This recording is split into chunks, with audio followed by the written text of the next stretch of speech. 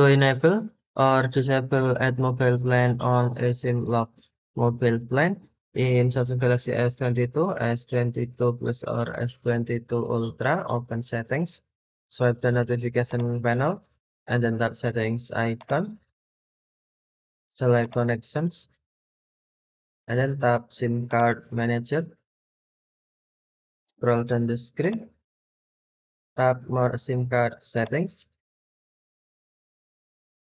and then select on eSIMs. Select lock mobile plan settings. Use your secret lock to protect your mobile plan settings.